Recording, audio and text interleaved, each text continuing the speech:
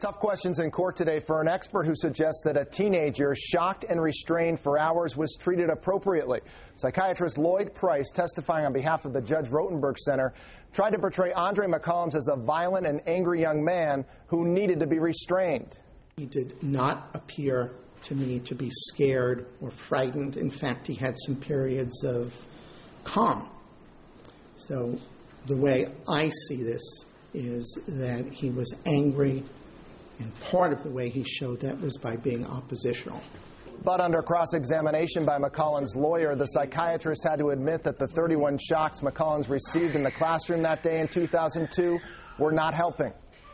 Well, it's not working when he gets shocked up to 30, right? Correct. How about 29? Is it working then?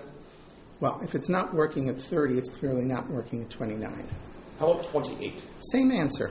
25.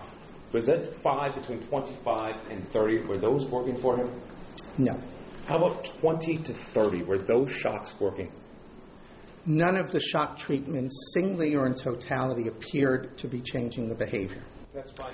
Also testifying today was the Judge Rotenberg Center's founder and former executive director, Dr. Matthew Israel. This case is wrapping up. It's expected to go to the jury on Monday.